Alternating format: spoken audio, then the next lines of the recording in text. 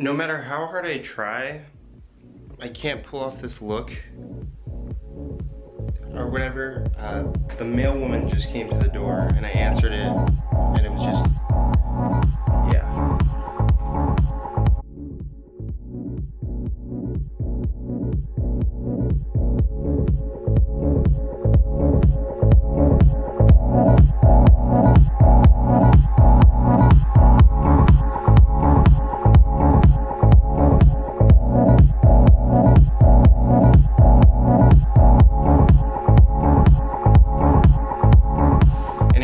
After I change, we had a lot planned today. It's gonna be lit.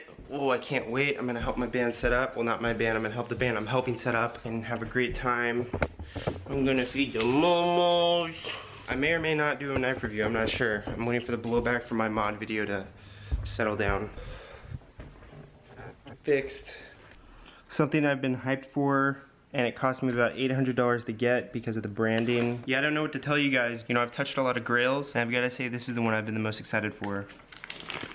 I'll be doing a review on this in a few days, but this is exclusive through Supreme, and you know, even Polytheus doesn't even have the capabilities of getting this knife on his hands.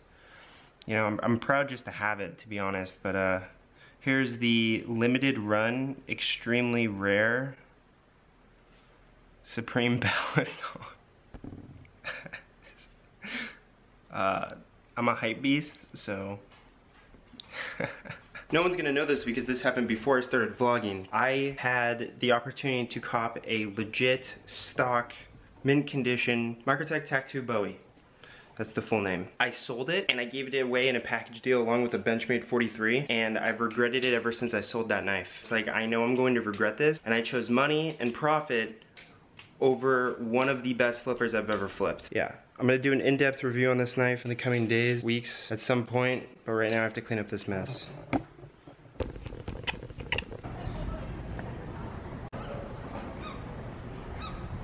Alright, we're sound checking it. Again, I don't know how much I can vlog in there. It's gonna be really loud, but I'm gonna try to get a bunch of footage for you guys. ISO is completely destroyed.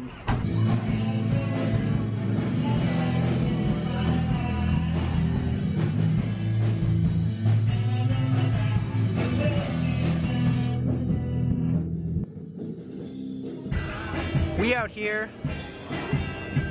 Alright, the set's almost done. I shot some B-roll in there. I don't even know if you guys can hear me right now, but the night's just getting started.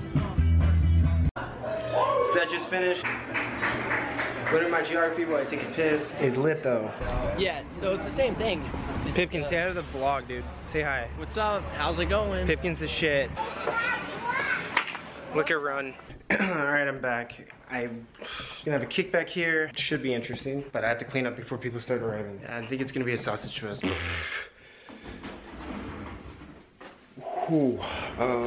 Starting to do a knife review. I'm gonna do a knife review probably like tomorrow or some shit. I don't know. Still help people at my house. I came up on Berkeley Review books. I don't know if you know about like study materials or anything, but Berkeley Review is like hella rare, to the point where like the chick that like let me borrow these, like I have to give them back after I finish because she's gonna sell them because they're like rare as fuck. I've been trying to cop them. I can cop like high caliber knives, but I couldn't cop the Berkeley Review, and I think it's hella tight. So shout out to Hedin, my like favorite Korean chick, for the plug, because it's like, bruh, I'd have an easier time getting like an ELB or a Palladius than these fucking bucks. They're hella tight.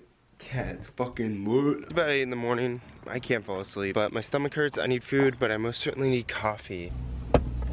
Well, the show went well. For some reason, I just can't fall asleep. It's almost 9 right now. I have to Loctite my Tac 2, and I think that today's video is going to cover how to properly Loctite a knife. Let's Loctite this Tac 2.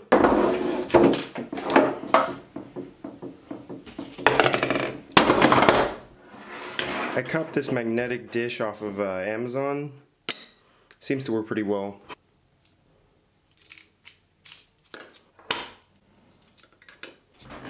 Take your paint thinner, and the bottom into the paint thinner. Once you have your components inside of your paint thinner, you should give it a little shaking, let it sit for like 2 hours or something like that. Side note on Loctite, you need to get this. Come on. Blue 242. The red stuff, you can't take it apart. I literally cannot shoot on that piece of shit. I have no idea what's wrong with it. Anyways, when you're shaking your solvent, you should start to see like little black specks, and that is the grease kind of forming droplets, collecting and aggregating with the grease and then floating into solution. And if there's gunk that persists, take a toothbrush that you don't use and just kind of scrub it very lightly while using more paint thinner to kind of just clean it off.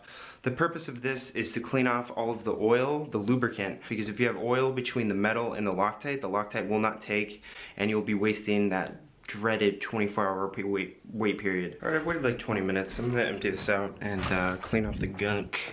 The pivots, the outside of the pivots, not that big of a deal. I just like to keep them clean. Same with the washers. Not a big deal if there's gunk on those. This is what really matters. Once the pivot is in, take a little paper towel. You're just gonna take it, you're gonna just clean out this pivot a little bit. Not chill. Yeah, that'll block Loctite easy. The other side, you wanna just twist it into the pivot, kind of like that. Just keep twisting it, it'll eventually start screwing into the pivot itself. You know, now it's like in there. Keep going. To clean off the screw, I just do that. I screw it into the paper towel, and all that gunk comes off. Now you have a clean pivot. Now most people put too much Loctite on there. I literally just run the tip on it. Kind of taps them out. That's as much Loctite as you need. Now, on replicants, I love bushing so much. On replicants, when you screw it in, sometimes the pivot will keep twisting and you can't get this as tight as you would like it to be. When that happens, open the handle, grasp the handles like this, really tight, and then twist it, and it'll be fine. Now the last thing you have to do is wait 24 hours. It sucks, but you know, that's just the way it is. That's Loctiting, you know? Gotta pay to play.